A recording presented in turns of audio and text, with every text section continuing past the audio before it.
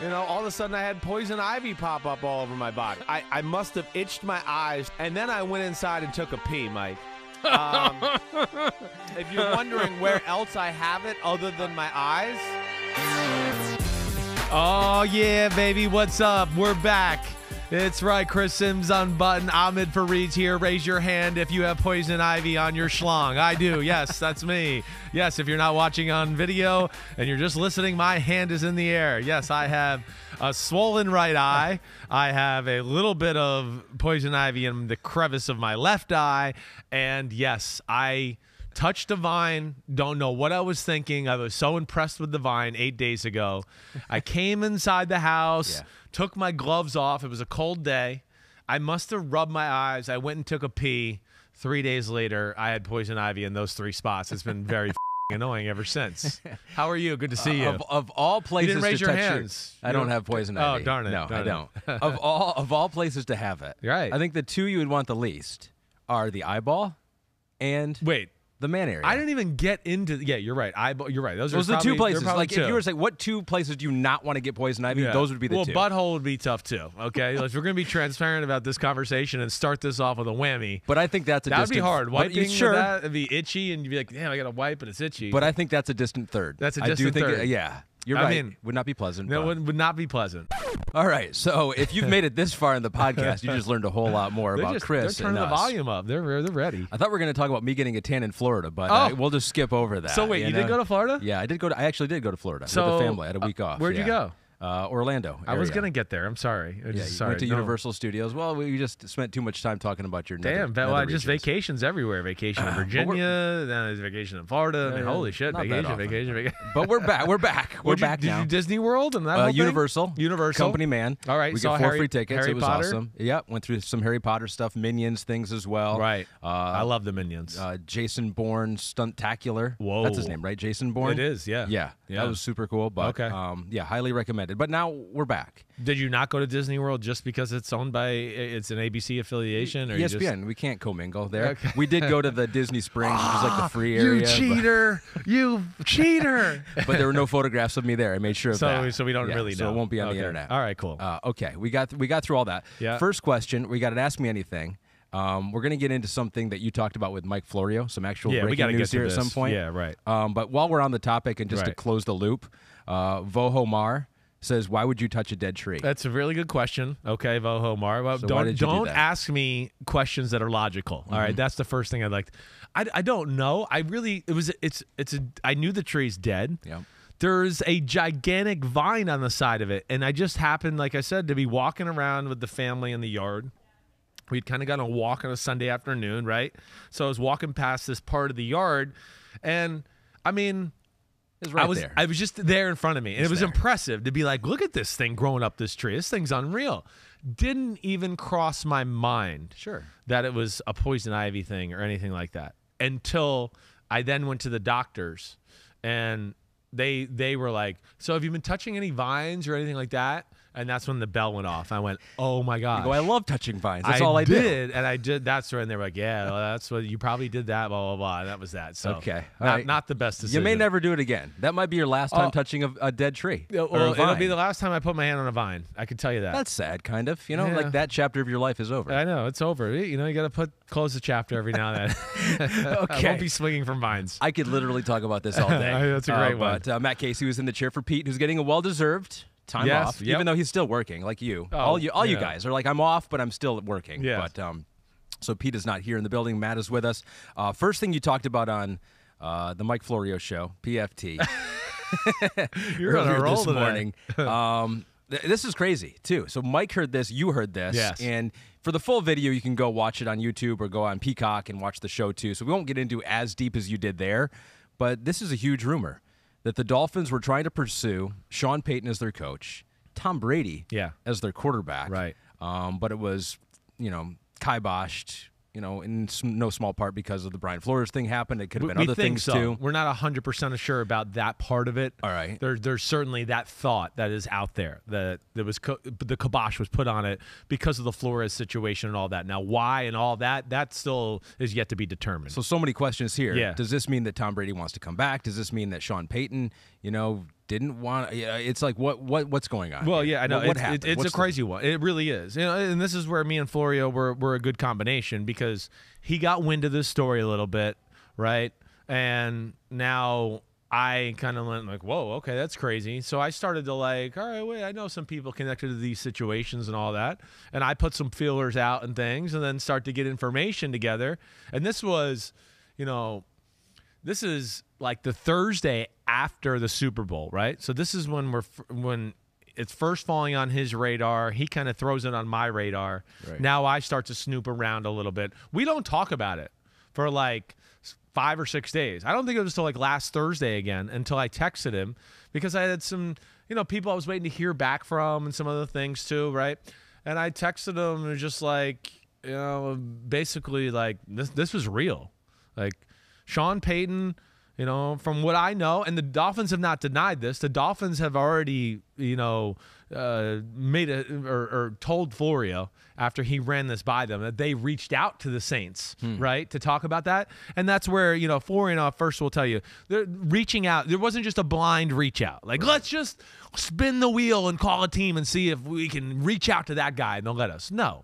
There's common interest there. So for people, that's how things are done in the NFL. So they reached out knowing that there was a common interest or somebody had already reached out prior. And this is after Sean Payton had already said he was leaving. This is already after he's retired and everything there, right? But I think this was going on in the works, before then. I think that's where we got to line up the timeline a little bit is, towards the end of him retiring, Flores being fired in Miami and all of that. Somewhere in that month leading up to that, these conversations were going on. Leads you to believe that Sean Payton just didn't want to coach the Saints anymore, but had not closed the door on coaching somewhere else. Yeah, I don't think, Sean Payton, do I believe he's burnt out a little bit? Sure. Do I think he'd probably like a year off? Okay, yeah, I mean, sure. Also, let's not forget, his, apprentice is Bill Parcells, who's the king of, oh, wait, this team needs to be flipped over. I'm out of here. I'll see you on the next team, and I'll do that there. Right? That's what he did. So, yeah, the Saints situation, no quarterback, a lot of aging veterans, some big contracts on the horizon, salary cap hell, right? So, yes, he's – Good luck with that. Good luck with that, right. I think that was one, okay, I'm exhausted. Two, oh, crap, this team's going to take a few years to turn around. Do I want to be a part of that? So, yeah, the Dolphins are a team that everybody looks at and goes, whoa, there's a lot to like about the Dolphins. Yeah, we got to make the O-line a little bit better. Tua, certainly there's that question, right, all that. But a Sean Payton offense would fit Tua in a lot of ways, I think. So, yeah, he looks at that team and probably goes, wow, bam, that's it.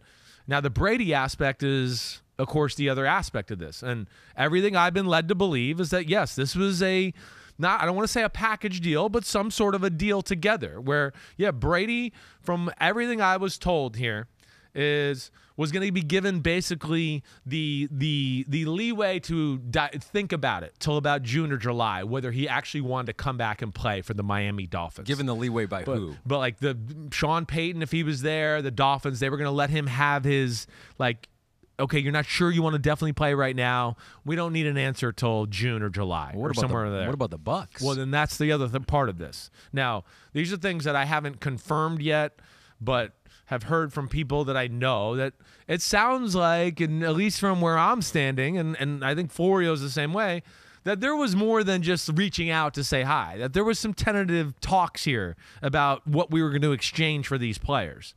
And that's what I was led to believe as well.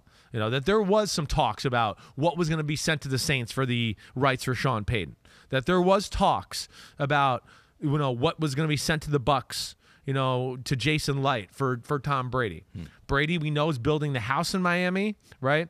There's a connection with Brady. First of all, Brady's going to love Sean Payton, so there's that aspect. I mean, Payton's a lot like a Bill Belichick. He came from the Bill Parcells School of Thought, right? So the School of Coaching. So there's all that there too. What a lot of people don't know also is Brady, the year he went and signed with the Buccaneers, the Saints were very much in the conversation of a team he might have signed with that year. If Drew Brees decided not to come back, or I think ruffled some feathers with I want one more money or a different contract, I that know that Brady and Sean Payton and the Saints, that was a thing on the radar.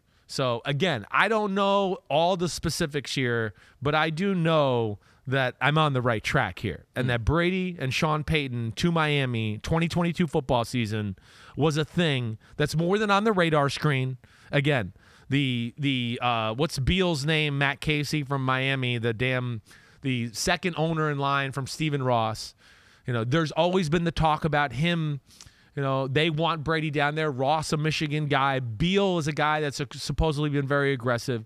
Brady, everybody knows, is mentioned in the Flores lawsuit. Right. When they talk about Ross, Bill, your yacht come up to my yacht. That's Tom Brady, right? So there's a lot of things there, too, that wouldn't look great in the optics of the NFL as well. Wait, we fired a black coach. We're going to illegally reach out to a coach that's on another team and try to get him, work the back channels, and also do that within a player who's not a free agent and break a lot of rules within the NFL that way, too. That's where it got dicey, I think, in a lot of ways, and I don't know exactly where the lawsuit or what happened there to throw everything off kilter. Yeah, does your gut tell you Bruce is the name you were looking for? Yeah, Bruce Beal, right. I don't know why I didn't want to say that. I chickened out. Yeah, isn't there an old coach named Bruce Beal? Bielema? You're thinking of Brett Bielema. Yeah, that's what it was. Or Beal, the basketball player. Maybe that's who I am. Yeah, Bradley Beal. That's maybe there's a lot of B's there. Yes. Or Bruce Beck, who we were talking about earlier. There's a lot of Bruces. NBC Sports, right? So if this Flores lawsuit does not happen, do you feel like this Peyton and Brady to Miami has a good chance of happening? I feel like, yes, from what I've been, I feel like that Sean Payton would have been a real thing. And then the Brady thing would have been on the radar. Let's see how Brady feels about the situation. So what, he just doesn't want to be in Tampa anymore? Again, here's the other thing that's out in the NFL world as far as in the rumor world is that, yes, he was... they are building the house in Miami. It does seem like that's where the family's going to relocate. And then the other thing you hear consistently throughout the NFL, and Bruce Arians, I think, had to answer some of these questions last week because there's been the rumors out that, Brady was kind of sick of Bruce Arians to a degree.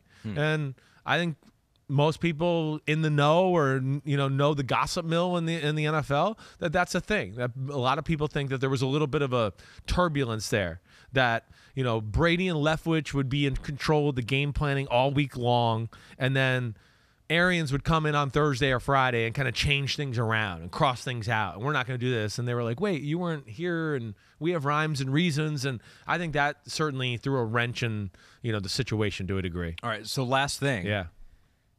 Do you think Brady comes back? I think the door's open. Like a month ago, I would have gone, no way, it's over. Blah, blah, blah, blah, blah, blah. It's over. Man, it's obviously not over. He was obviously finagling himself to have the opportunity to be in a situation that he really liked or wanted.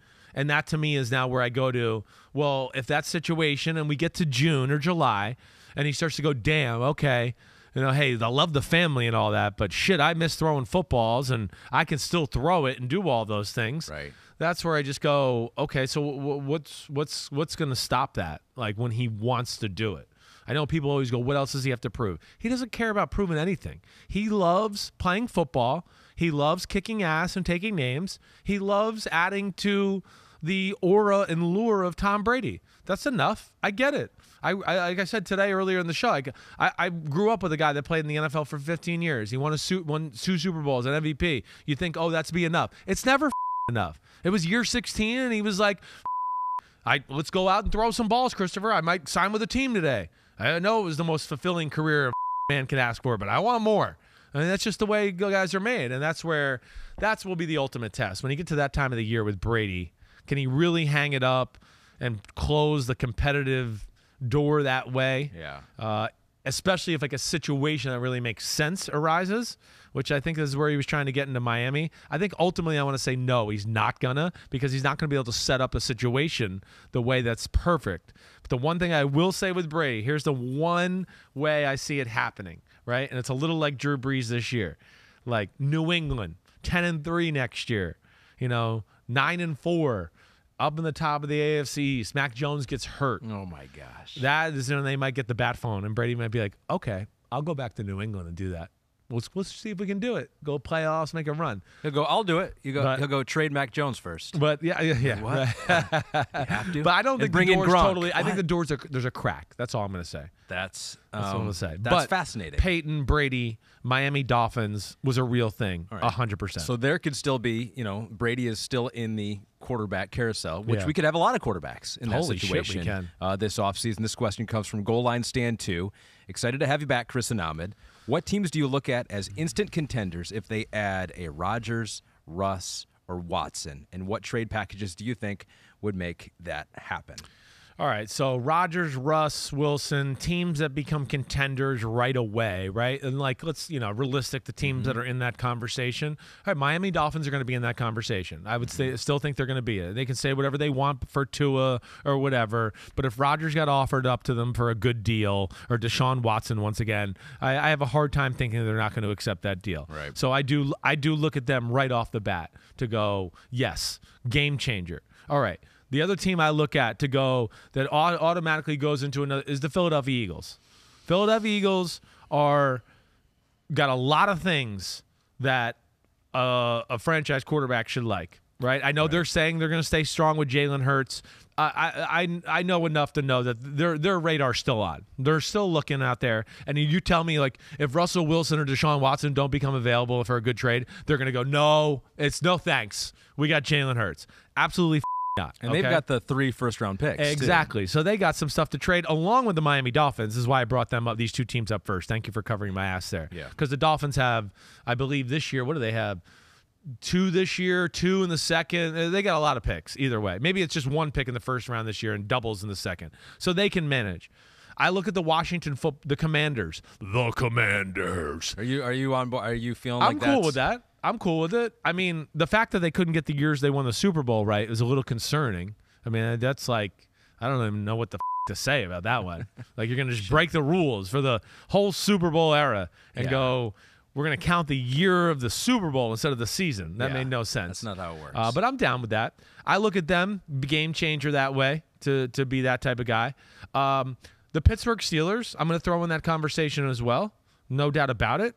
And the most obvious one that's the most set up for the Super Bowl is the team we just talked about. The Tampa Bay Buccaneers. The Tampa Bay Buccaneers are still going to be the most talented team in football next year, or at least in that conversation. So, again, people are. I think we're all crazy if we think they're going to go with Blaine Gabbert this year. Their team is in the window to win the Super Bowl, and if they can get a marquee player like a Watson or Russell Wilson, they're going to make a play. And I would be shocked if they don't try to make a play with the state of their team is at right now. All right, so what about the Green Bay Packers? Mm-hmm. If they lose. Denver Broncos would be another team I'd probably throw in there. Yeah. Who Aaron Rodgers could go to. Sure, that'd be the number 1 team I'd pick him to go to. And if the Green Bay Packers lose Aaron Rodgers, I mean, maybe you lose Devontae Adams too. I don't know. Maybe you're able to keep one of the top wide receivers. Yeah, they have the franchise tag available for Adams, but that's right. Either way, he's going to be pissed if Rodgers goes and he doesn't know he's got a quarterback that's worth a damn coming into town. But is that a spot that if you get a Russ or a Watson, you're okay? Obviously, it is. It would help. It is. It's definitely a spot. Yes. The question is are they going to want to go there? That to me is the question. See, that's what people miss out in Green Bay a little bit. Again. Yeah, their salary cap situation is not the greatest. They have a reputation for not signing free agents. They already didn't go all in on the last quarterback. So now what quarterback's going to go up there and go, well, oh, yeah, I can go up there, freeze my ass off, and they'll never go all in. All right, great. So there's that aspect. And then you got the Jordan Love aspect too, where, I mean, if they trade Aaron Rodgers and don't try to go with Jordan Love, don't you think that's going to make them look foolish, even more foolish?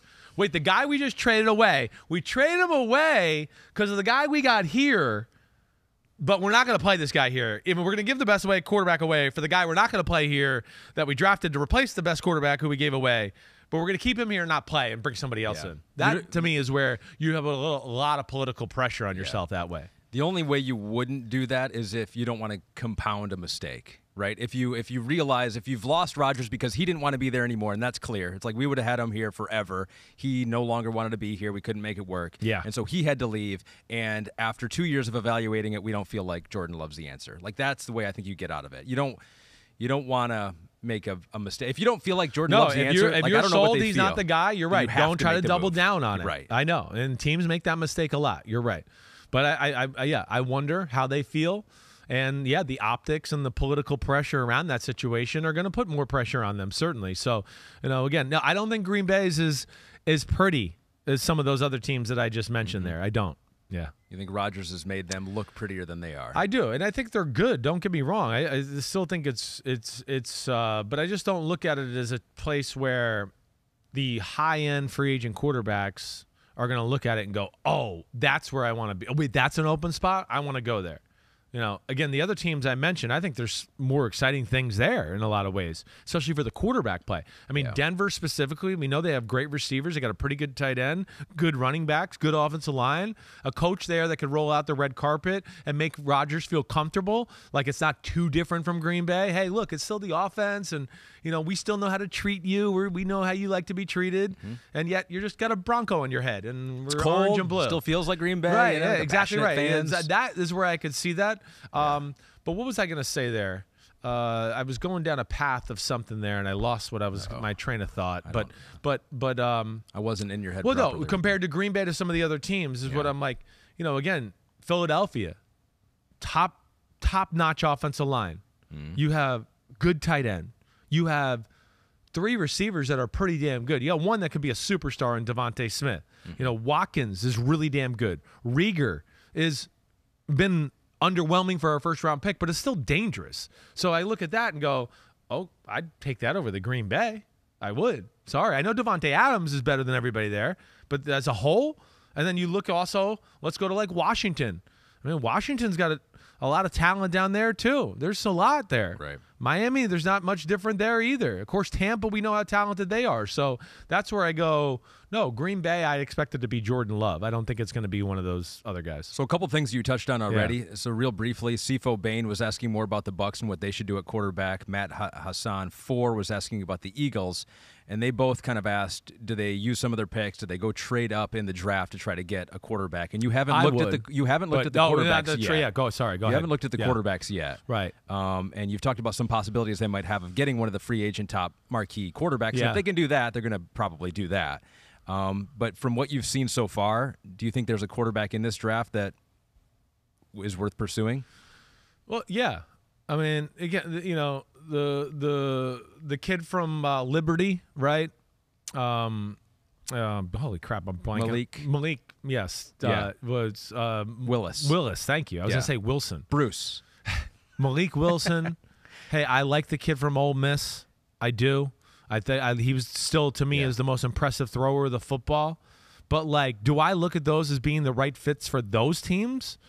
No. Okay, maybe, hey, you want to do something where, like, hey, we definitely want to go with Jalen Hurts another year, but maybe draft a Matt Corral, somewhere in the first or second round, or do something like that, and kind of have him on the afterburner. I don't know. Okay, sure, maybe. Yeah. But I don't look at those two teams like that. The Bucs are ready right now. A rookie quarterback. Like, you need a quarterback that can go in, and you could win 2 more Super Bowls here. I mean, you put Deshaun Watson on the Bucs, they're going to be one of the best teams in football. All right, so that's to me where I just, okay, you got to have that. The Eagles, if I was the Eagles, no, I'm not looking to go to the draft either. I'm looking to go to the free agent market. I am. Both of these teams are ready now. Again, I know Jalen Hurts did some good things, but again, I'm not sold on Jalen Hurts. You know that. Again, like we saw in the playoffs, when they just can't dominate in the run game, that's when you go, oh, okay, so now what are they going to do? Because they're not good enough in the pass game. He's not accurate enough. His release isn't quick enough. His arm's not strong enough. So, yeah, they're going to be able to win against a lot of teams in football because of how good their offensive line is, and they're a good team. But that's where I question the Jalen Hurts thing, and that's where I look at those two teams and I'd go, no, the Eagles are on the precipice of really being ready and jumping back into a window of being like, no, we're going to be here for a little while. Right. And the Bucs are here. And that to me more smells like, no, free agent quarterback that's been there, done that, proven commodity over we're not sure what we're going to get out of an underwhelming rookie quarterback class. And we'll have time to see if your opinion changes on some of those rookie quarterbacks. Yeah, don't hold me to any of this right now. This is totally TV scouting right now. I have not even gotten into into that aspect CJ yet. Easterday, you answered his question, was basically talking about your early evaluations of some of those quarterbacks, so hopefully that answers your question there. You did have Kyler Murray as the number 1 quarterback when he came out in the draft, and R. Del Sardo, hey, R. Del Sardo. R. Del Sardo. Hey, R. Saldardo. Says, love the pod. Chris, has your position or ranking of Kyler Murray changed since last offseason? Always felt like he's a little overhyped because he adds flair to simple plays that most times he doesn't need to add flair to. Also gets worse as the season goes on and doesn't play well banged up. There is a lot of Kyler hate out there and some reports out there that not a great teammate or whatever, and who knows how believable those reports are. But yeah, what's your evaluation now of Kyler Murray? Well, I think he's, first off, I think R. Del Sardo says a lot of good things there. I mean, I understand. I think there's a lot of people that think he's overhyped a little bit. That's a little bit of the, feasting on the poor. All the great highlight plays come against, early, middle of the year against the teams that aren't maybe as good. And then we get to the, okay, now it's time to be good against the really good teams, and it kind of disappears. I understand that. He does play small like we saw in the playoff game. Yeah, he's not going to be good playing banged up. He can't have it all. I don't know. You just can't have it all. He's got a great arm, and he's got 2 rockets up his ass, so he can really fly. And they play a certain style of football that has put him in the power position there, where he has leverage over their football team. My rankings of him, again, I can't remember. Last year, I want to say I had him like 6, maybe 7, right in there, right? Somewhere in that range. I don't think he's going to be too far from there. I don't. I got to kind of look at this and reevaluate a little bit as far as, there's some new names I'm going to throw in here probably in the top 10. But with Murray himself, no, I still think he's top 10-ish for sure. There's still special things about his game that that other quarterbacks can't do, and that are problems for defenses when they game plan. The question is, can he do them consistently enough? That to me is not. It's not always a Kyler problem. That gets into something you and I talk about a lot during the year, right? The offense has got to help him. It's very predictable. It really is. That's as big a reason as any of why the highlight plays and the offense doesn't function well towards the end of the year. Teams catch on. They know what to expect according to personnels and formations. They do it that way. And then, okay, now you take a few of their tricks away, and their meat and potatoes offense in Arizona, it's just not that special. And that's where, again, it's going to be the 3rd offseason in a row. I'm going to go, Cliff Kingsbury needs to add more to his offense. He needs to hire some people that are outside the realm of his coaching tree to add and infuse a few more ideas into his system so they don't fall into these little stale points like we've seen the last few years. Matt reminds me you had him at 7th last year, just below Lamar, just ahead of Matt Stafford. Okay, just ahead of Matt, so 7th is a pretty good over-under where he'll be again this year. I think. Right. And I think, it's going to be right about there. It's probably going to be a spot lower or 2. Yeah.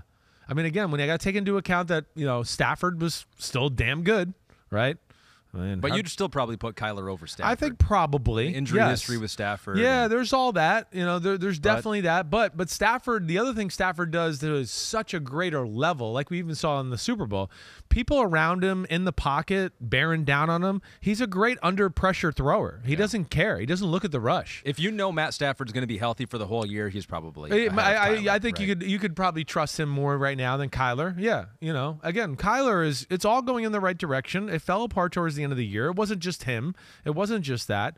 And, I think with the emergence of Joe Burrow, right, into the top 5 conversation for sure, we still got Herbert and Josh out. Yeah, he's going to be somewhere between 7 and 10. I'm going to say he's probably a spot or 2 lower, just, off the top of my head. Okay. All right. You mentioned Joe Burrow right there. Yeah. The Bengals made it 1 win away from winning a Super Bowl. Eric Plumley says, it's Bengals, not Bangles, which was an all-'80s girls supergroup. Houday Nation is watching you. Come on, man. I don't know if we've ever addressed this on the pod, have we? No. You have yes, we have. Proclivity for saying Bangles. I'm sorry. I'm from New Jersey. That's I don't know. the way it's you just do the way it. it comes out. I don't know. It's like if you were British and had a British accent, you would say words differently. It's like, why can't being from New Jersey just be the same thing? I don't know what it is. I just add that A in that second one there. I'm sorry. I mean, just see Larry Birdie pronounces the Bengals just like so. There you go. And my dad grew up right by the Bengals, right by them. I don't know why he says it, but it's in my head. Sorry. I don't mean to do it deliberately. It's truly just the way I talk. Well, it's part of the Bengals. It's part of the rebranding we've talked about for a long time, right? Yeah, we wanted them to update their jerseys. They Joe did that. Burrow's their quarterback. They look cool now. Yeah, but maybe they can just be the Bengals to some people. Yes, it's like their nickname to you. Yes, they are. It's a new nickname, right? And you're not stopping. You'll always do Bengals, which I like. That, but I'm not doing it deliberately. I think like sometimes Bengal fans. Nah, don't try to change. Okay, well they think I'm doing it to like troll them. I'm like, no, I've been saying this since I was 5 years old. It's not no disrespect. I do that with name Elvin. So like Alvin Kamara. Yeah. I just pronounce it like it's an E. Elvin Kamara. Elvin. Yeah. Elvin. But that's I say it's from being from Michigan too. Right, that's right. just that's what I do. Yeah. And so sorry I'm changing your name, but that's just my accent. Yeah, I got you. Okay. I know. Right. I can't change. I mean, yeah, I learned about too much else going on. My family's from Kentucky. The first time I met them, they were saying shit. I was like, what? Huh? What is that word? What? Y'all? You? Yes, what 'em? Huh? So. All right. We got a couple more questions here from the homies, and they're going to give you a victory lap.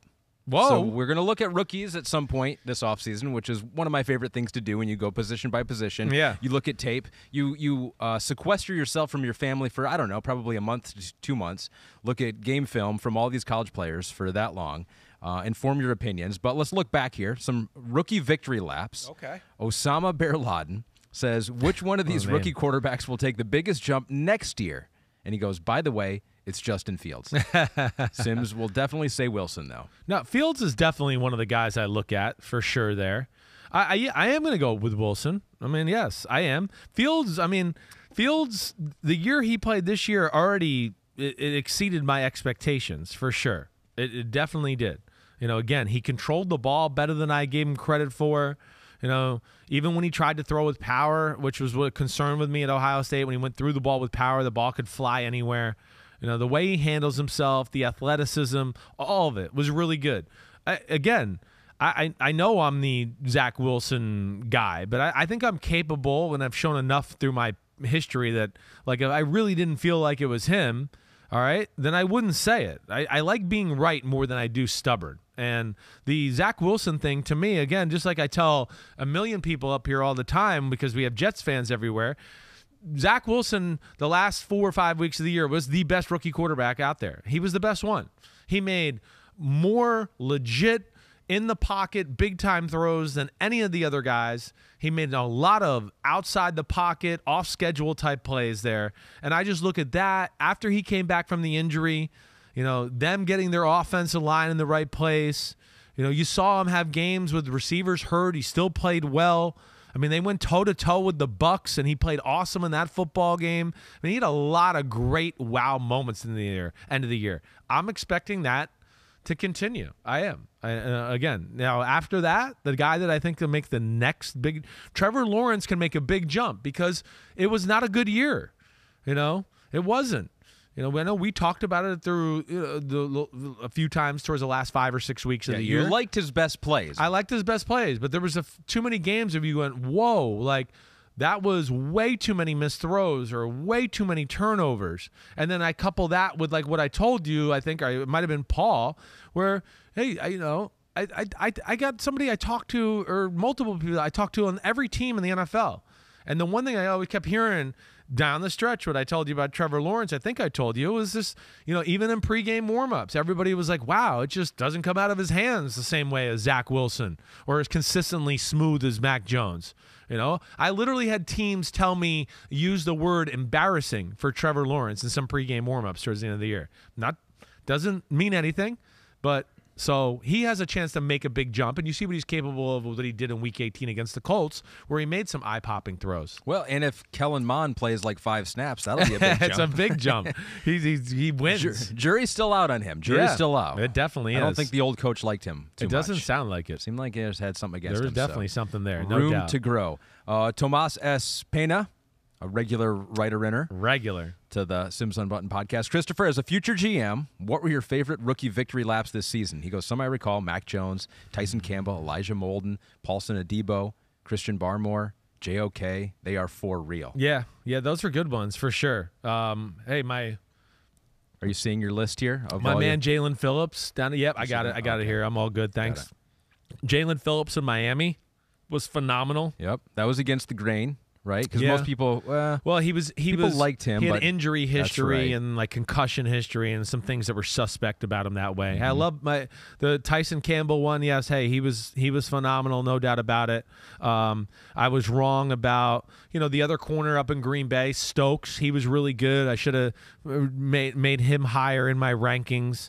But overall, when I look at it, for the most part, position wise, I'm happy with everything except for running back and where I messed up with like Javion Hawkins from Louisville. Yeah. Well, there was more information on him that you didn't know, I guess. There was a little of that. I think he's another one where I think if I got to see the person, I would have changed me too for how small it sounds like he was. So that's where I'm a little hamstrung at times with that. Michael Carter was good, though. You were higher on him than most. It was awesome, and especially towards the end of the year. He had some big-time flash moments. Jalen Waddle would be one I'd look at to go, damn, I should have had him higher, right? He proved to me that he was it's really Jamar Chase, then Jalen Waddle, then Devontae Smith was the way that receiving class paired out this year as far as on the field. But yeah, everything else I'm pretty happy with. I like the Wusu coming off the edge, my man Jason Oweh. Yeah, which was crazy. I mean, you were like... He had no sacks at Penn State. Remember, everybody was like, how? He never had a sack at Penn State. It was like, I don't know. He's kicking the shit out of everybody. I see him. College football, it's hard to get sacks. Every pass is an RPO or a screen. Nobody holds the ball and has a drop-back pass game. So that's where that's a little misleading, but I was happy. You got some victory laps to take, and we'll get through all of those when you do the position group. It's always a good part of the beginning of the podcast is when you look back on it and see how you did the previous year, because I think you had some real hits this past year. All right, so those are the questions from the homies.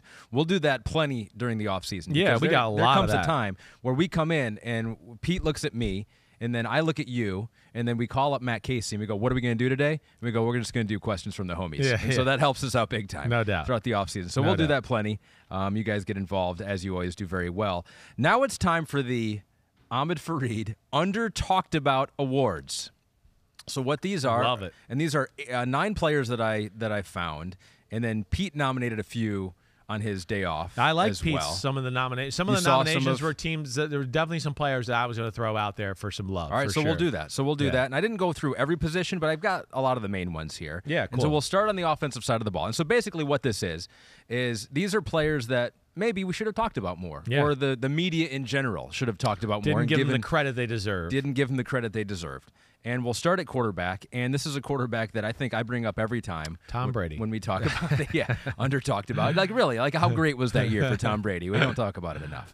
No, it's a quarterback that I think is a solidly top 10 quarterback, statistically every year, just doesn't get the credit, and gets dumped on a lot, and maybe some from his own, doing. Yeah. Who knows? I don't know who you're going with here. I think I do, but I don't know. Kirk Cousins. Okay. Minnesota Vikings. Yeah. 4th in the quarterback rating, 9th in yards. He had the 2nd best interception percentage, only to one Aaron Rodgers in the NFL.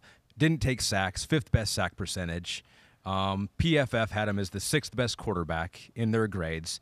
But we talk about Kirk Cousins a lot of times, not necessarily on this podcast, but I think media in general, like he's a middle-of-the-road quarterback or maybe even bottom quarterback. Right. Yeah. And so not that he's the greatest quarterback ever, but I think it's under-talked about how much better he makes the Minnesota Vikings. Agreed. He's easily the most dumped on quarterback for some reason. I think when you match up the criticism compared to the play, you go, wait, the criticism doesn't match up with the quality of play we're getting here. Again, he frustrates people, and I think at times because listen, the contract situation, right? People hold that against him because he was a good businessman and got his contract guaranteed. So for some reason, because of that, people expect, like, you signed that contract, you should bring us Super Bowls. All right, well, Minnesota's got more issues than Kirk Cousins. In fact, he's not their issue, right? And then I think, to your point too, I feel like he gets underappreciated because there's no sex appeal with Kirk Cousins. He doesn't make highlight plays. He makes the standard quarterback prototype plays, which are not standard and prototype, but he makes it look like that. But yeah, he's a pocket passer. He's not going to be throwing sidearm lasers down the right sideline for 40 yards or running out of the pocket and making 4 people miss and then setting up and throwing a 60-yard post down the field. That's not what he does. But I think you said it right. He's top 10-ish. I think if we took 32 head coaches in football. I think you'd have a lot of them that got Kirk Cousins towards the bottom of their top 10. I think you'd have a lot that would go, he's 9 for me. I'd 8, 10, 8, 11, 14, 9, 15, 10, 8. I mean, that's where he would be. Kyle Shanahan seems No to like doubt. him a lot. And McVay loves him. They both would have done anything for him at one point in their career. They love him because, to me, this is where those guys like him because they know they have a system, right? So they know I'm going to be able to get people open because I'm smart and creative, and I'll get the right players in the right spots. And the Kirk Cousins in their offense, they view as, whoa, that's dangerous because now they're going to listen to me. They're going to listen to me and everything I say in my coaching. So they're like an extension of me on the field, and then they can physically, when the play presents itself, like, hey, I got you a guy open 20 yards over the middle, they're going to hit it. And that's what they love about Kirk Cousins. So, yes, that says a lot, too. I think that's the way you button it up. He seems okay enough for McVay and Shanahan. Yeah. I trust them. Yes, right. In their quarterback evaluations. Right. Pete threw out a nominee of, and I agree with this one, too, Derek Carr. Sure. Raiders. It's the same guy. It's the same thing. 5th in passing yards this year. Right. And you don't think of him as a top 5 because, I mean, they have a decent enough running game, but not good enough to where it's just like, oh, that takes the pressure off. Like, you could make that argument for Kirk Cousins, right? Like, oh, that running game takes a lot of pressure off of him. doubt. The play-action passing game. You know, Derek Carr hasn't always had that, and he didn't necessarily have that this past year. I think a down year for Josh Jacobs. I'm so, glad, yeah, though. I like Derek Carr. I think that's a good one. It's Kirk Cousins 2.0. Yep. You know, Derek Carr, it's a lot of the same thing, except he can make maybe a little more happen off schedule.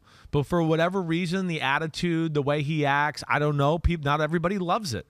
And Raider fans don't like it. I tweet positively about Derek Carr every once in a while because I still have a following out in the Bay Area. I'm like, I think he's been, an MVP for this team, and Raider fans will laugh at me. So he splits that fan base. He definitely does. Yeah, there's a part. I mean, I think some just look at him and think he's like a nerd or a dork. I don't really know. And either way, I've been around him before. He doesn't swear, but you don't have to swear. You don't have to swear. Not at all. To be a cool person. And he's another guy that I would say is a top 10-ish. I mean, it does help. Yes. It'd be a little cooler if you swore, but I said schlong earlier on this podcast. Does that help? It does help.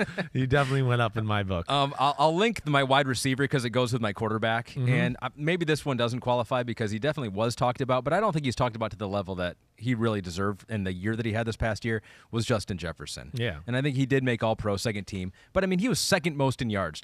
Only Cooper Kupp had more yards than Justin Jefferson, 4th in receptions. PFF had him as the 4th best wide receiver, and so while he does get his due, I don't think people look at him as like potentially the top wide receiver or one of the top wide receivers in football, and the stats say that he was in that conversation. I mean, this year. He is in that conversation for me.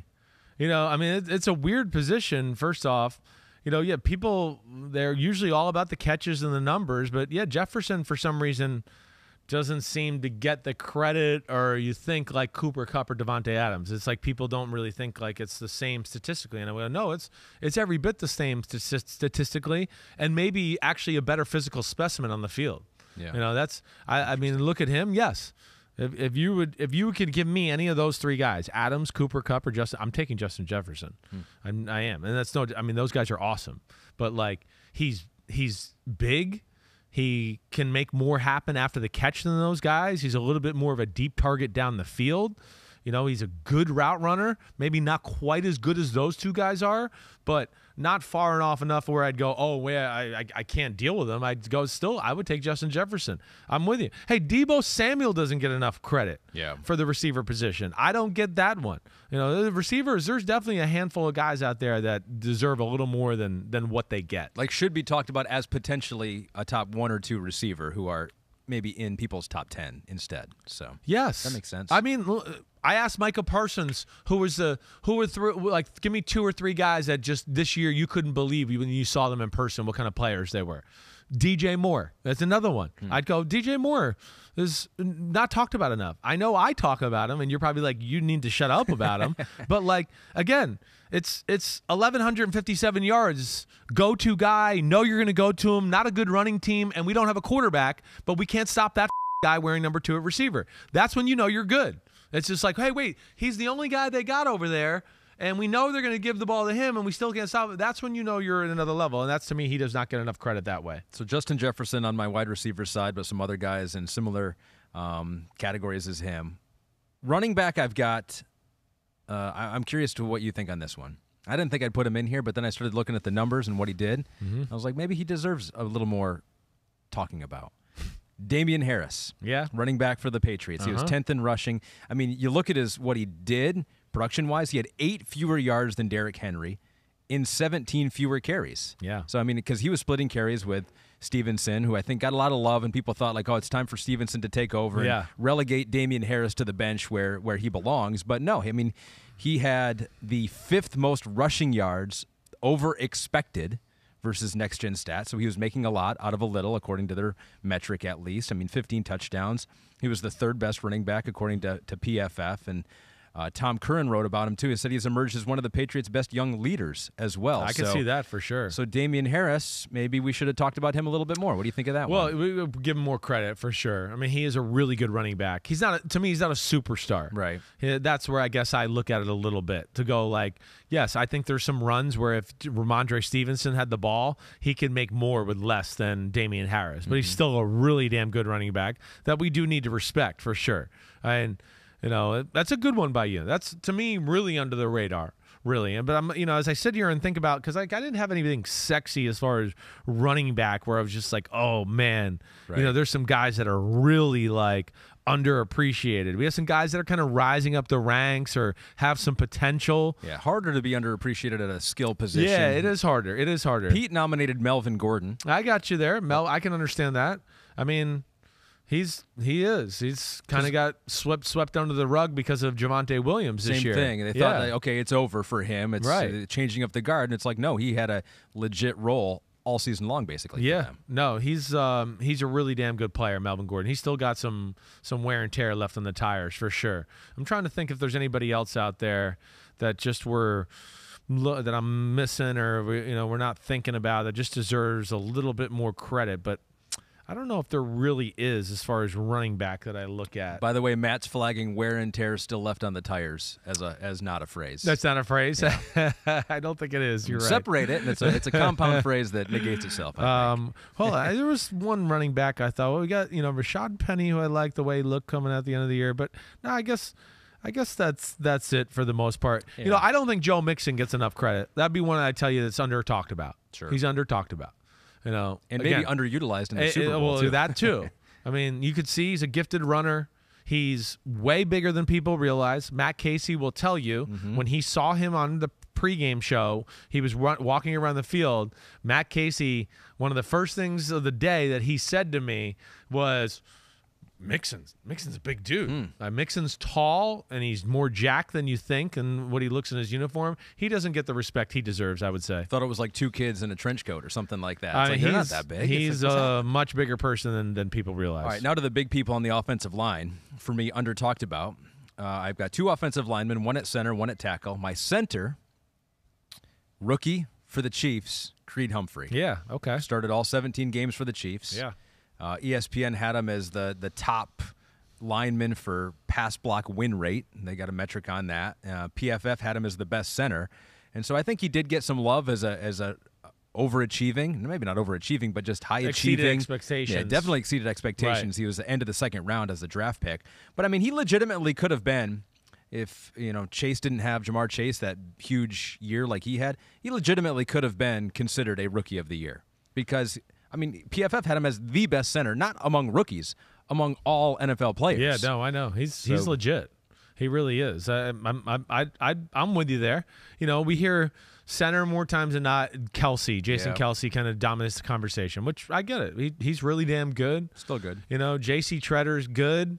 Corey Linsley out in the Chargers is good. Yep. I'm trying to think of just other ones that jump out to me. I mean, hey, the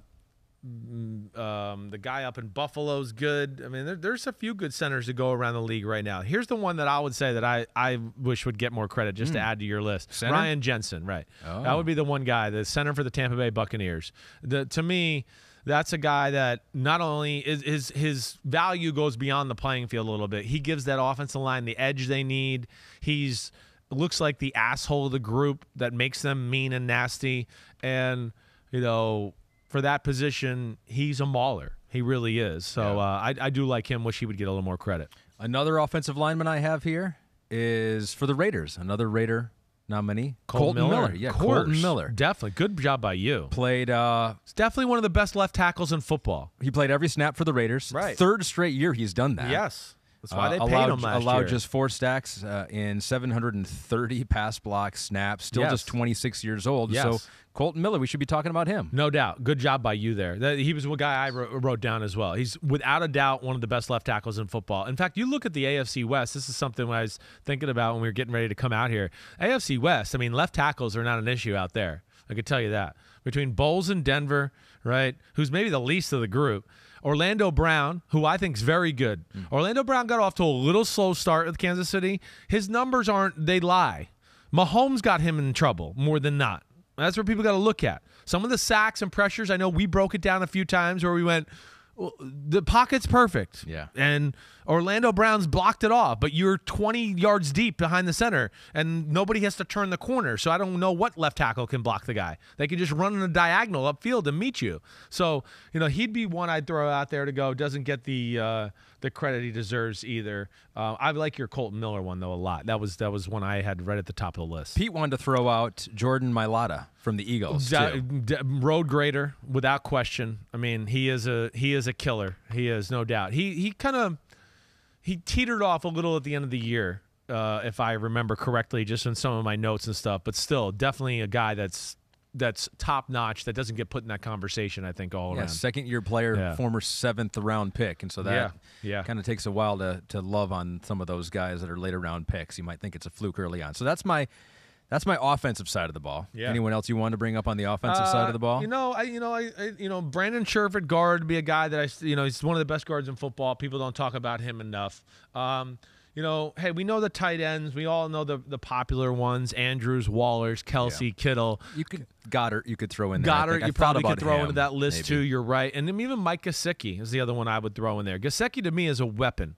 He really is. He's got a little bit of a different style of play about him at the tight end position compared to most tight ends. All right. So that's the offensive side, under talked about, but now we've rectified that because we talked about them a lot. Yeah. So maybe at this point, if we keep talking about them, they're overhyped. We'll have to bring them down a notch. Creed Humphrey, overrated. Defensive side of the ball. Let's start on the line. Yeah. With a guy from Miami. Christian Wilkins, from Miami. I like that one. So PFF had him as with the 4th most defensive stops among interior linemen this year. Aaron Donald 1, Simmons 2, Cameron Hayward 3, and then you had Christian Wilkins at 4. Started all 17 games, 89 total tackles, and I read this somewhere, 2nd most by an interior lineman in NFL history. That's amazing. That really is. 3rd year out of Clemson. So does everything. We're talking about him. He's definitely one of the best interior D linemen in football.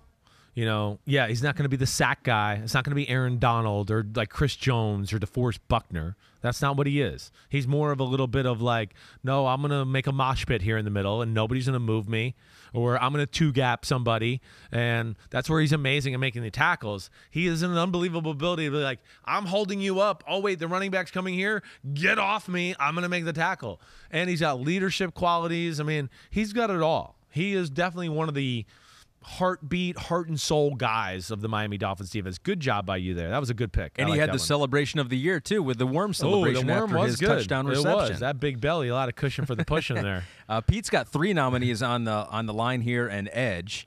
He threw DJ Reader in there for the Bengals. Definitely. Or the Bengals. He's on my list. He threw a couple ends in here. He threw Max Crosby in there, who I think has been talked about quite a bit this year. I agree. But maybe disagree not with Pete there. Right. That seems like he's gotten his love. Yes, right? Yes. So let's not give him his love. Fine. Right? Fine. Screw you, Max Crosby. And then he's also got Rashawn Gary, who I do think's gotten a lot of love too. He got it at the end of the year. At the end of the year, Pete's probably going there. I did write Rashawn Gary down too. He deserved it more in the beginning of the year too. Well, yeah, he got a little banged up at the end of the year. And then when he got back, I feel like it was like everybody listened to Chris SIMMS Unbuttoned. They were like, hey, Rashawn Gary's been the best player on the Packers defense all year. And I'd be like, yeah, been saying that for like 13 weeks. Yeah. Like he was the best player on their defense this year. Nobody was more disruptive. He was a force on the edge. He was a great pass rusher. He was great against the run game. I think that's a great one by you. Pete, okay, fine, Pete. Rashawn Gary, the DJ Reader, and your Christian Wilkins so far. Those are 3 that are awesome. Yeah, let's talk about them. Yeah, Max Crosby, no. Screw that guy. I'm going to go to linebacker here. Okay.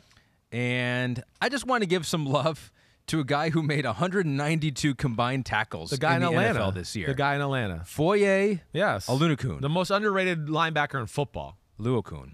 Oluokun. I think. Yeah, we want to get it right here. Foye If we're going to talk about him, we want to say it right. Oluokun. Yeah. Foye. Yeah, right. 192 tackles combined, 7th most all time. Ball I mean, yes, there's one Everywhere. more game this year than most years, but still, that's insane. Great in the pass game. He's a thumper in the run game. He is definitely in the conversation for one of the most underrated defensive players in all of football. No 4th year out of Yale. Yes. Former 6th-round pick. Right. Pending free agent. Right. About to get paid. Right. They just released Dante Fowler right down there, which I think would probably be part of their, like, well, we got to keep this guy, so we got to pay him and all that. Yes, I would be shocked if they let him out the window there. Pete wanted to give some love to another Chief, Nick Bolton, 2nd-round pick out of Missouri. Yeah. Hey, those two young guys, they got a linebacker. Bolton's really freaking good. Gay is really good. That's why they just let Anthony Hitchens, right? They let him walk. I like that a lot. I do. That's a good one. I'll tell you one that Roquan Smith. Again, I'm gonna even look. Roquan Smith, did he make All-Pro anything this year? I'm just gonna look this up real quick. Because either way, he's All-Pro quality to me. Yeah. All right. Roquan Smith is a guy, to me, it's like Devin White. It's a heat-seeking missile in the middle of the football field. It's Eric Kendricks in his prime. Just wherever the ball is, here's some like muscled-up 6'1" guy that's coming with his ass on fire to knock your head off. So he did make 2nd-team All-Pro. Matt Casey's reporting. There we go. So there he is, 2nd-team All-Pro. Okay, so he's getting his credit. He is. But yes, to me, he's a guy that needs to be more regularly thrown in the conversation of best middle linebacker in football. All right, defensive backs. I've got a corner, I've got a safety, and Pete's got some safeties as well. My corner, and I didn't expect this going in, from the Dallas Cowboys, Trayvon Diggs. We never talked about it. No, Anthony Brown. Anthony Brown's cover. He can cover. So 17 passes defended, tied for the most, 4th most in the NFL. He holds too much. So he had, on Thanksgiving, one of the biggest games, 50 million people watched it. He had 4 pass interferences. Right. The thing is, those were the only 4 of the his whole season. Year. Holy shit, that's amazing. So it was like he looked bad at the worst time for him to look bad. But yeah, 6th year in Dallas, played almost 100% of the snaps, and he might actually be cut by the Dallas Cowboys. But there are a lot of people, when you read their websites, think that Anthony Brown went under the radar as a reason why they were improved. He's really defensively. good, no doubt. He's really good. They have some under the radar DBs there. I mean, Jordan Lewis is a really good player in my opinion as well.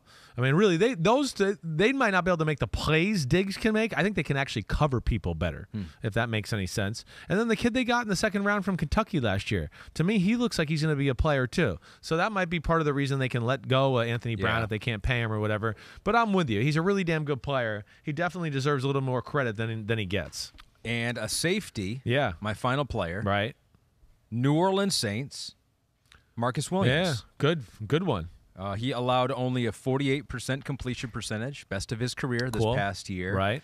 And this was what I found interesting, is that the average depth of target that he faced was the most in the NFL. So he is like the deep support. He is the middle deep guy. That allows the other Saints defenders to kind of be a little more aggressive. Definitely. He is. He can cover incredible ground in the back end. So they let him play center field because when he turns and run, he can fly. He's got top-end corner type speed out there. So, yeah, he's a really awesome football player.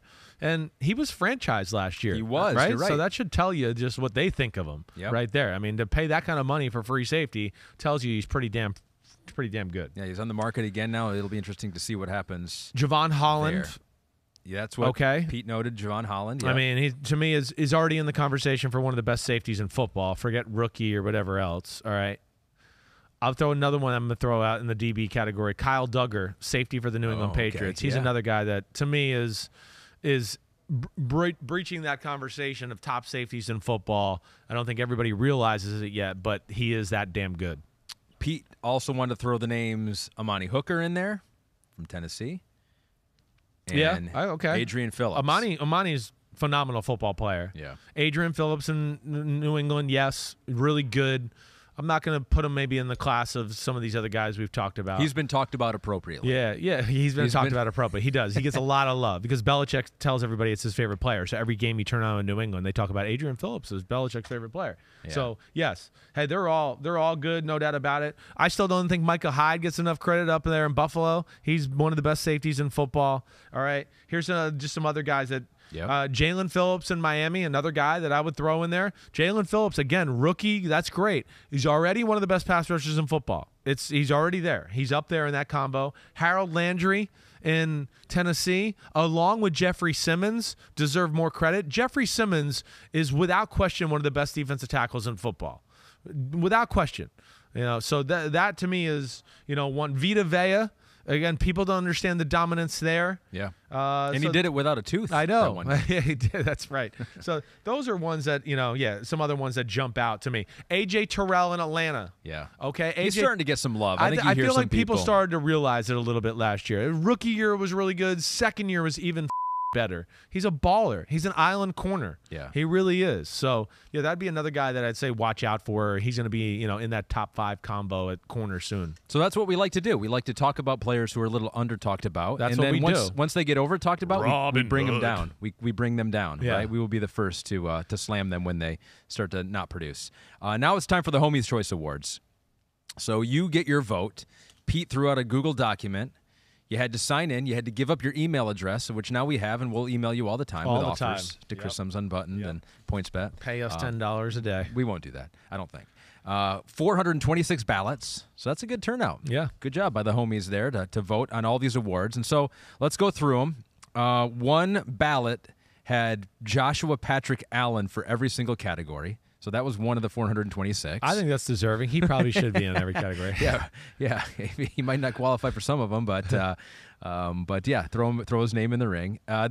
Pete said this did include playoff performance, so you could include playoff performance. And I don't think everybody got that. I don't think so. From looking at it, some people didn't realize that. MVP, 43% of the homies said Aaron Rodgers. Yeah. I'm not. Listen, my first look here is the homies went a little too chalk. Okay, I'm a little disappointed in the homies. All right, little disappointed so far. No, but I that's real. Including playoffs is hard for including the playoffs changes because your thought about Rodgers. You don't want to just throw out what happened for 17 games because of what happened in one game in the playoffs, right? I see that the value in because it's almost like if you make it a postseason inclusive award, it's like the postseason the most important game. So. Well, I know you're going to race sometimes. You can be like you had an average year for 17 games and all of a sudden got hot in the playoffs, and we're going to say, what, you're the best quarterback in football just because you got hot there? Yeah, okay, it was a great year. You were clutch when you had to be. But yes, I understand what you're saying. So Rodgers is disappointing. Yes. It's disappointing. We expect more from Aaron Rodgers in the divisional round at home. Like I talked about this before the other day. Again, I know there's been some articles written up there lately in Green Bay about, Rodgers is too careful with the football. There's no doubt. He is. A little bit has been baked into him because he had to be for so long because there was no wiggle room because they weren't that great. So if he didn't play kind of perfect and if he turned the ball over, they couldn't win. So he kind of got into that. And yes, there's too many throws, and this is why to me, again, I know he's played better football than Josh Allen and Patrick Mahomes, but he's not as good as they are. He's just not. Because those guys, they don't leave anything on the field. If they see somebody open by 3 inches, 40 yards down the field, they crank it back and rifle it in there. Rodgers is more calculated. He's going to kind of go, there's a little risk involved in that one. I'll check it down. Okay, that's cool. It's not always going to win you the big playoff games because a lot of people are only open by 3 inches in the playoff games. And you got to be able to throw it in there. That was the disappointment with Rodgers in the 49ers game. There was 5 or 6 plays where you just go, you're Aaron Rodgers. Right. Stand in there and rifle that in there. Don't look for the easy completion here and be efficient. It wasn't the right play all the time. So would you have taken your MVP vote away from Rodgers? No, I would have gone with Rodgers too. I would have. Again, what I've tried to explain to people, because I think I've confused people, because on TV a few times I'd go, no, Josh Allen and Mahomes are the 2 best quarterbacks in football. They're the 2 best quarterbacks. They are. Now, that doesn't mean they had the best year. Did they consistently play at their A-plus level the whole year like Rodgers did? No. But their A-plus game is greater than Rodgers' A-plus game. That's what I tried to explain to people. Yeah. So like you saw in the playoffs, for the most part, those guys can do some magical things.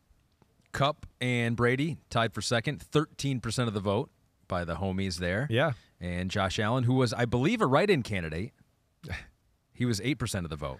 Josh Allen should have been in that conversation. Still, the fact that Josh Including Allen is in the Pro Bowl, I almost thought about it with Josh Allen. I mean, Josh Allen is, I don't know, he's the greatest one-man show in football, period. There's no other way to say it. You think he's the front runner for MVP next year? Well, he's going to be right there in that conversation between the talent they have. Again, now they got a new offensive coordinator and things there. They need another weapon, I think you've heard them kind of say lately. They need another guy there to protect Allen and make their offense better. But yes, he's going to be right in the thick of that conversation. One homie voted for the refs. Oh, yeah. They're great. They're the real MVP. Holy shit. Offensive player of the year. Yeah. Chalk. Again, Cooper Kupp, 70% of the vote. Jonathan Taylor got 13% of the vote. So it was a landslide. Cooper Kupp, offensive player of the year. I don't think it should be a landslide. I don't think that. I guess to me, I think it's very close between Cooper Kupp, Deebo Samuel, and who else am I missing? Jonathan Taylor? No, it wasn't Jonathan Taylor. Oh, and Jamar Chase. Chase. Or one of those guys. I'm talking about non-quarterback people. Yes. I know we could probably put Burrow in this conversation too, but yes, again, those guys are special. Deebo Samuel, man, he might be the number one weapon in football right now. So that's where I just look at that and go, like, whoa. I mean, yes. and Jamar Chase, again, best corner in football, double team, doesn't matter what the you do, he's going over 100 yards, and he's going to make like 3 plays where you're going to go, holy shit, I can't believe he did that. Those two made more out of less than maybe any other two football players. That's what I mean. Kupp is amazing. He's really good. He has all the physical ability you want, but there's some system that's involved there. To me, Deebo, the system's involved in as far as they're creative with him. He is the system. He is this right. Maybe that's the better way to say it, because of his vast skill set. But they're like Deebo and Jamar are capable of. Oh, there's nothing there for a 3-yard slant catch. Oh, wait, they went for a 60-yard touchdown. That's to me where they're another level. Trent Williams got 2 votes for Offensive Player of the Year. Hey, I like that. Still one of the best tackles in football, that's for sure. And Aaron Rodgers only got 2% of the vote here because people don't like. Well, the homies are smart. They realize we already did the MVP, right? Exactly. You can't do that. That's right. We know that. It's an assault against the rich. Yes. You get too much, you're like, oh, beat them down. Defensive Player of the Year. This one was close. 37% of the vote goes to T.J. Watt. Yeah. Aaron Donald, 32% of the vote. And Pete notes here is that maybe not everyone read the header that said that this should include the playoffs. Because I do think if you do include the playoffs, I mean, that's a couple of good games and then the Super Bowl. Yeah, I believe I did vote for Donald. The last 5 or 6 weeks of the year, Donald was amazing. The playoffs, of course, he was dominant. I mean, he really was. I don't agree with the TJ Watt thing. I don't. I would not have voted for him to be Defensive Player of the Year. I know the sacks are up there and it's a great statistical year. He's an amazing player. I'm not trying to take that away from him. If we really went for the Defensive Player of the Year thing, like regular season wise, I would have gone with Micah Parsons still. Micah Parsons was more of, to me, a consistent, what do I want to say? Juggernaut difference maker on a week-to-week basis. Watt, again, I'm not trying to downplay how awesome he was, but to me it came a little bit more in bunches, where we just, it was these 3 games, or you got like 12 sacks in 3 games. That's where you got. So you look at that. There's just some of it came in bunches, I guess. It just wasn't, to me, as dominant on a weekly basis, I guess is what I'm saying, compared to Micah Parsons. For me, too, it's like that defense got torched a few times, too. And I don't know if I should factor that in. For whatever reason, that doesn't get held under the defensive player. Yeah. I don't know what that is either. Quarterback, if your offense wasn't good and you still had good stats, people hold it against you.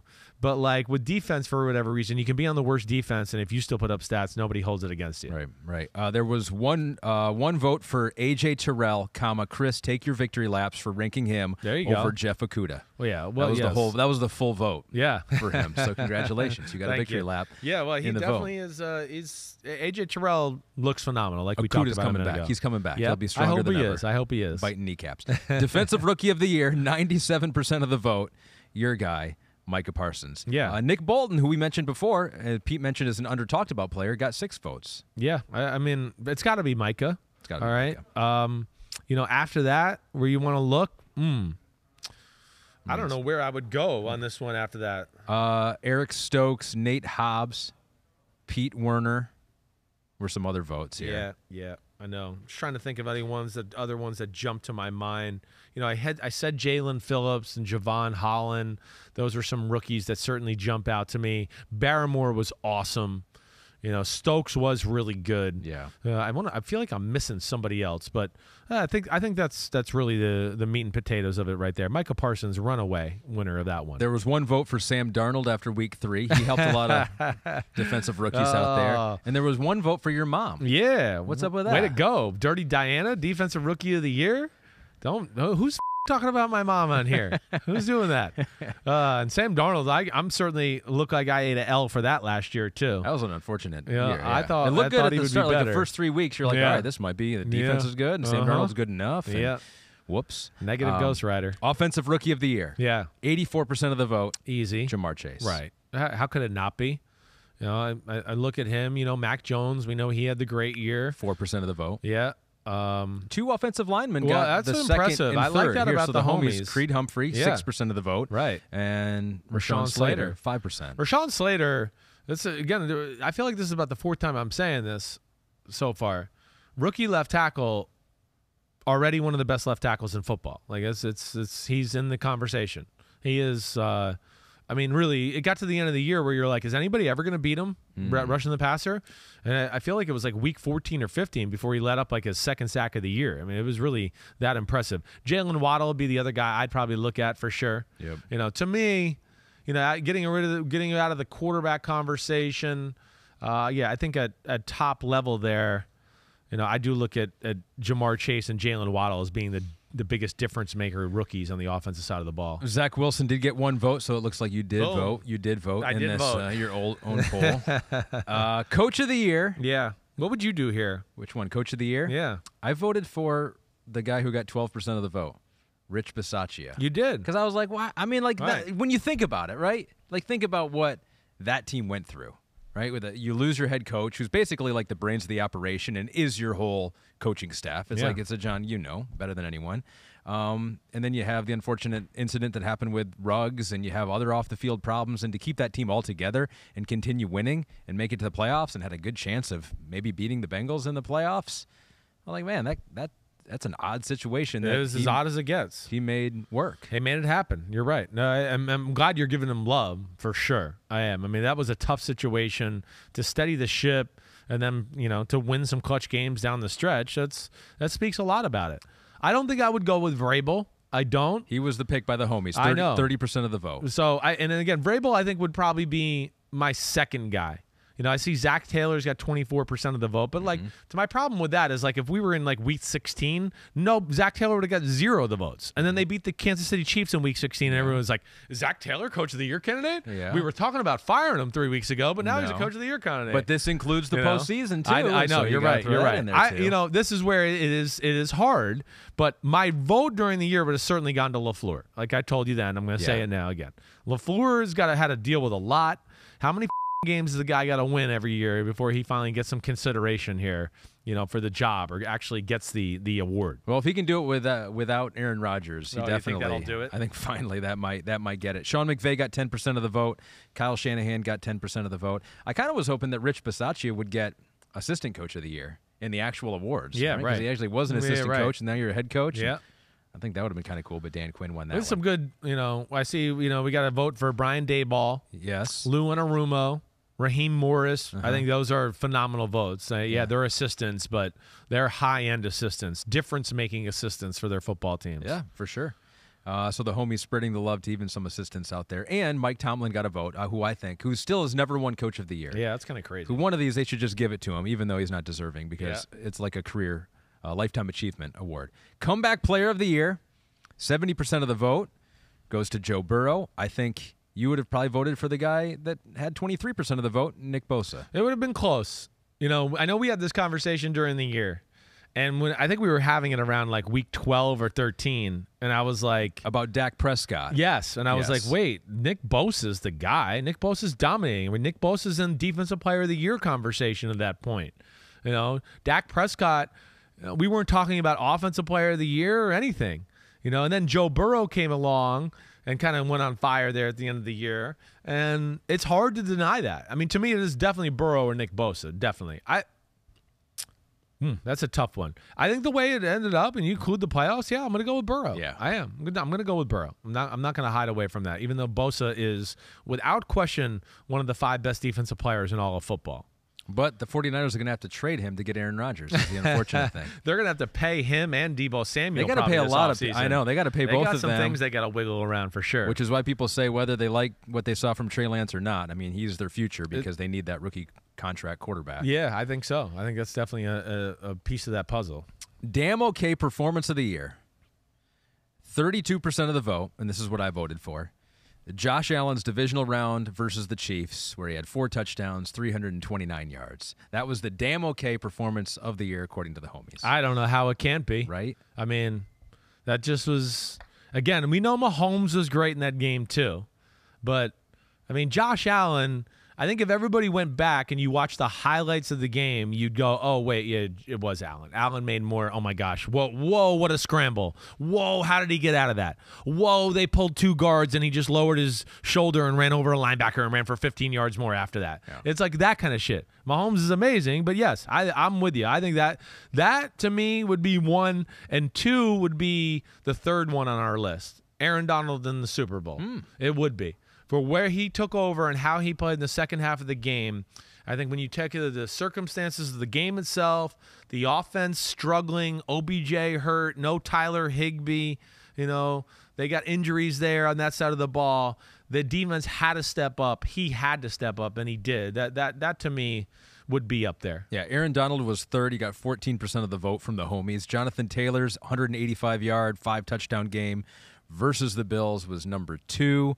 Joe Burrow over 500 yards versus the Ravens was the 4th most. There's Mahomes. Yeah, there it is. For that game versus the Bills. You got some other games. Herbert in Week 18. Against the Raiders. Burrow in Week 17. Yeah. Wow. Burrow in Week 17, as awesome as that was against the Chiefs with the 446 yards, the star of that day to me was more Jamar Chase. Yeah. I mean, the guy caught a 10-yard out route and just ran by the fastest defense in football, and they couldn't catch him. I mean, there was too many special plays there that day. Matthew Stafford got a little love for the last drive of the Super Bowl. As clutch as it gets. And 1 vote for any Tua game. So Tua, and just pick any game, and you're going to give that the damn okay. We didn't even talk about Josh Allen torching the Patriots like nobody else did either. Right. I mean, that's another one. I know it got some votes there, but I mean, nobody's ever done that to New England. 5 touchdown passes, 4 incompletions in the game, just dominate the Patriots, a defense that was top 5 all year.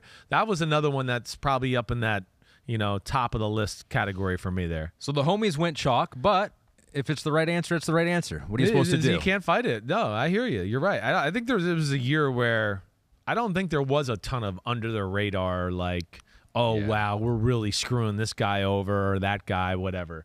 So I think we got it right. I do. I think that's hopefully. Good. That's all good. Right. And then you know what I got going this week, right? What? More medicine on my schlong to get rid of my poison ivy. Right. You were interested in that? No, seriously, I'm going to Combine.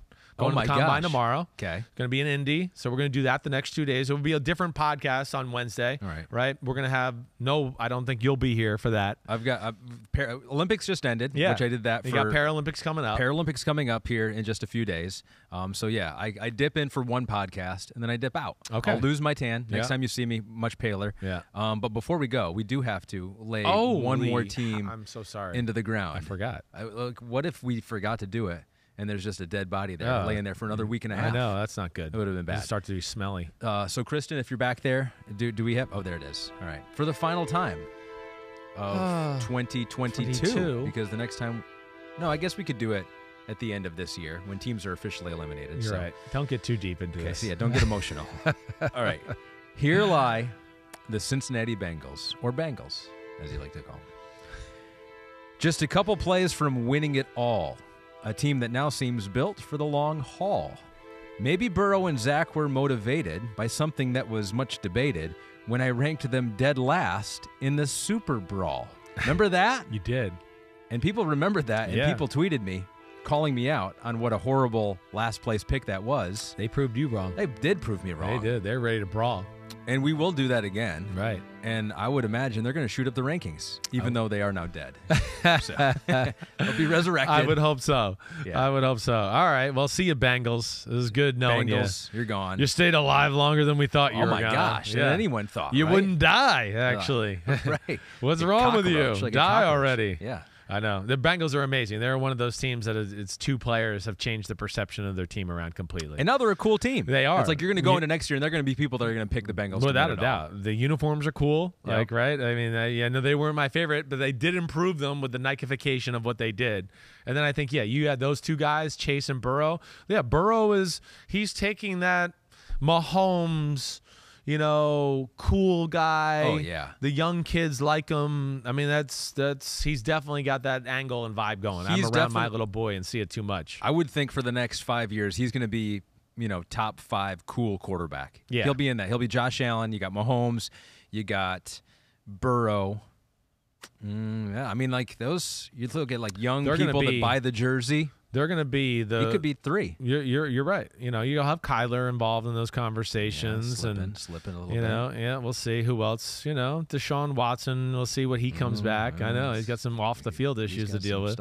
But you're right. I think when you look at coolness and just like attraction to young fan and all that, he's going to be at the top of the list. I forgot Kirk Cousins. That's right. What, you disrespected him? Yeah. What an asshole. There One you go. more time you did it. One more time. Put him in the top 3. All right, that's it. I'll be at the Combine starting Tuesday. You can find we're going to interviews Tuesday, Wednesday, Thursday. That's all we're going to do. You're pumped about that. I definitely am. When's the last time you've been to the Combine? It's 2 years ago, so we missed it last year. I love going to the Combine, get to meet up with some old friends, talk ball, get to know a few things that are, going on behind the scenes. It's always great. But interviews with coaches, players, going to do the show there, PFT with Florio. Okay. Florio would not be there. He's still hiding in a bunker from COVID, but one day we'll get him out again. What happened last time you were at the Combine?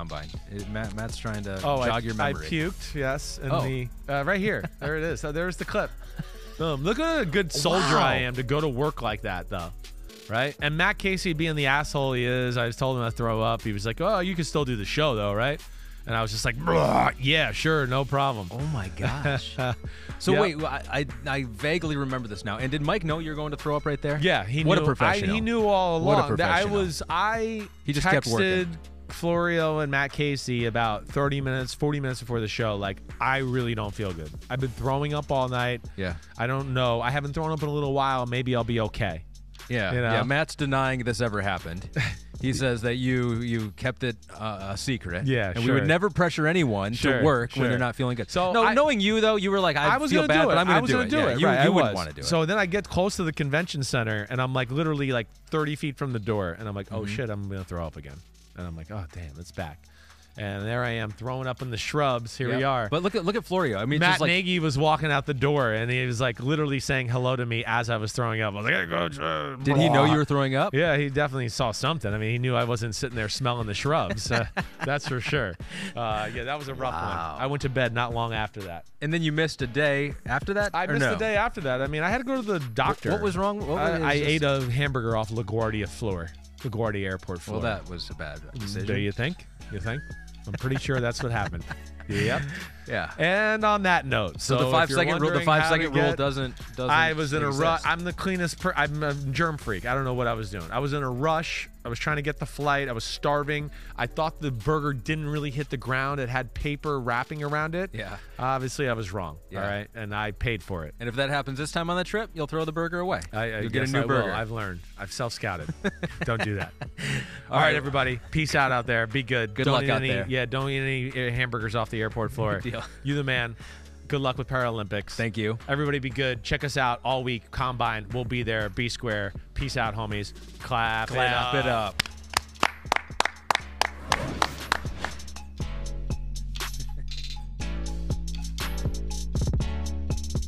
Yo, what's up? Come on, man. Subscribe on YouTube to Chris Simms Unbuttoned Podcast. I need you. Please hit the subscribe button, please.